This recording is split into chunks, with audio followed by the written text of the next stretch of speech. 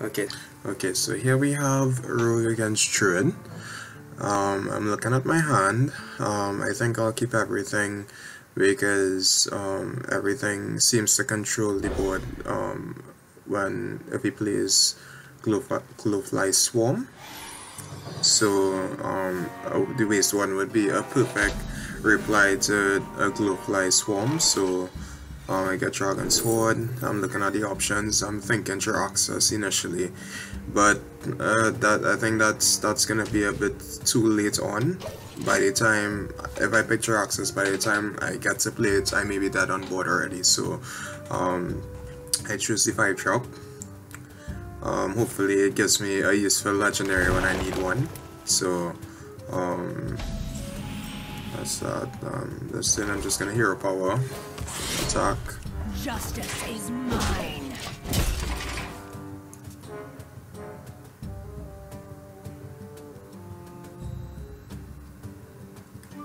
And he just passes this thing also.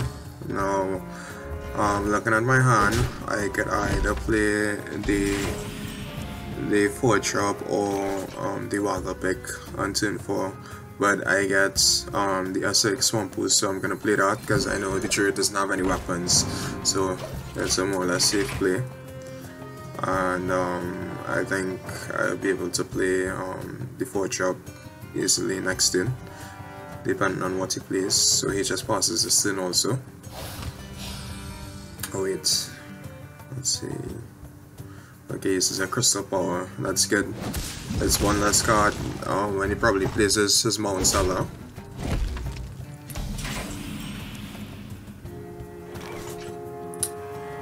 So I play the Devoted Maniac. It'd be really good if he gave me the Evolve Lucky, because next turn if he doesn't attack it, I'll be able to evolve the Crazy Maniac. But there he goes to the Glowfly Swarm, so the waste one is a perfect reply. So now I have the Tempo on board.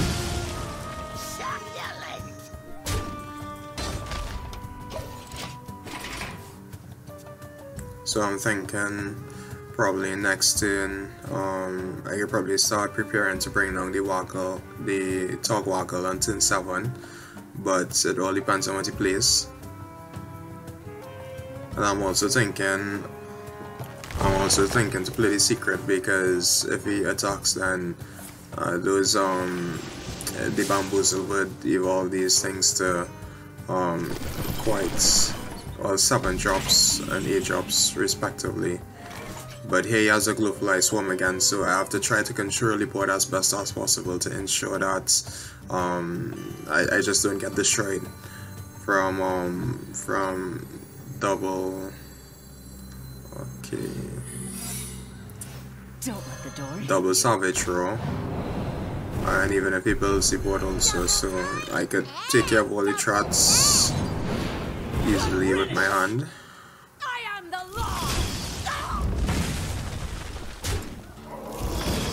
So that's 2 of his Glowfly Swarms gone. So now I think it's Mount Seller Druid from the cards he has. So now it's just for him to play Mount Seller and to deal with it when it comes down on board. Fortunately I get the Witchy Lucky, so I get a good evolve into the 6-drop. So depending on what he plays next turn, I think I'll probably go the Tog Waggle. There's the Mount Seller. So he's gonna start building the board now with his Iron Box and stuff, his Innovates, his Moonfires if he has any. So he's gonna proc the Bamboozle. And I actually get quite a fortunate 4-drop here. There he goes for the Innovates. So this is quite unfortunate for him. And with all that I have, I could actually control the board. Now I was thinking to play the Faceless Corruptor, which I could use to get a full clear, but I think the Tog Waggle is a better option to prepare for next turn. So when I get the Treasure, I could draw 3 cards with 0 cost. and this turn I could still clear the board, so Togwaggle is definitely the better play.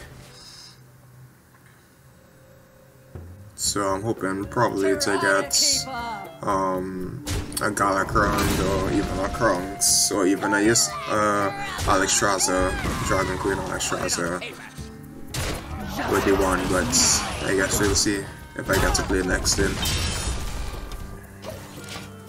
So I just really need to get rid of the Mount Seller because that's like the most dangerous card. That's like the core card to this deck. So that seems pretty good. So with the Faceless Corruptor, I could continue to control the board next turn as well as draw cards from the wand. But I think once I drop it with the wand, I think it's gonna be fine.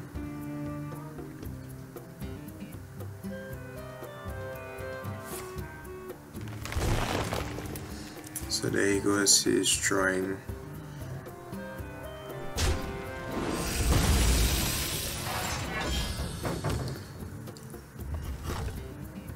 So his save and play, well, I'm gonna take control of the board. Well, I already have control, but I'm gonna take further control of the board.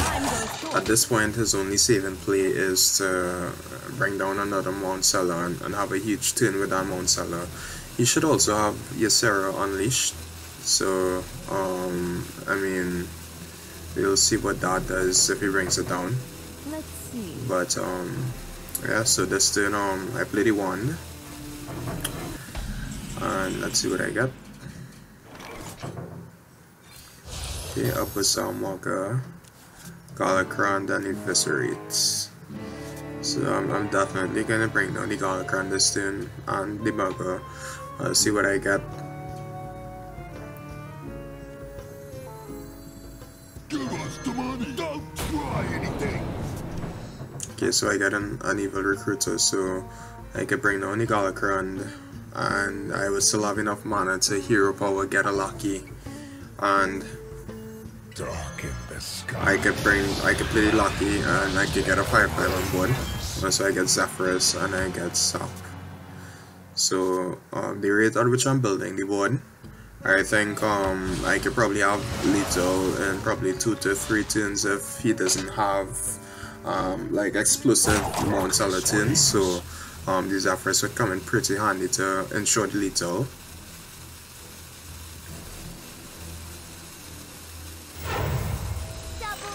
So this turn, so I got the 5/5, probably lucky.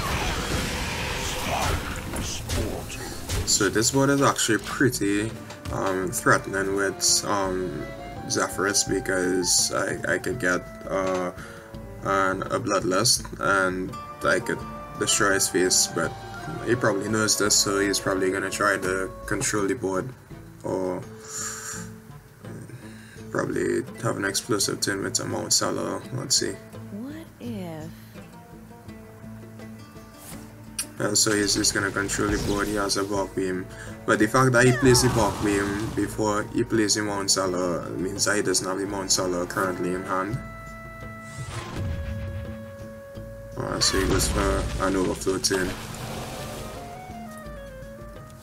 But even with the overflow turn, I still have control on board.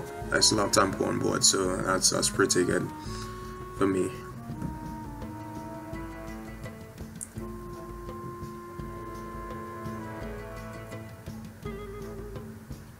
Let's see.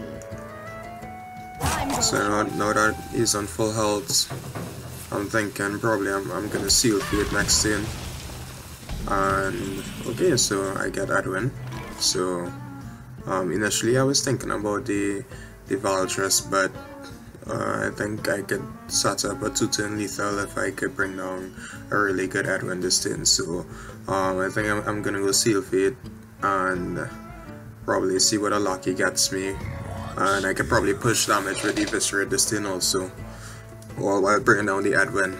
So that seems like the best play.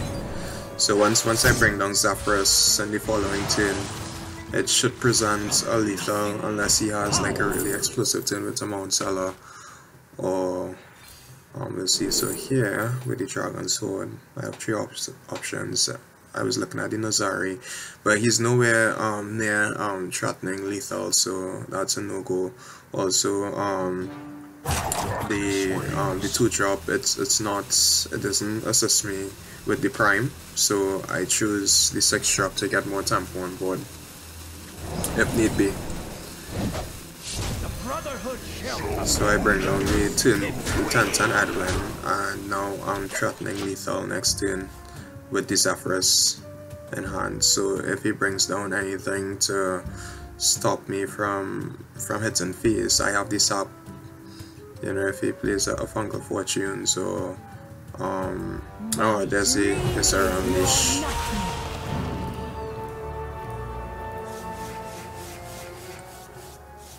And there's the Iron Bark. So I have a sub, but he realizes that he just can't win, so I take the win. If you enjoyed the video, please like and subscribe, and comment below on your thoughts on what you'd like to see next. Thanks for watching.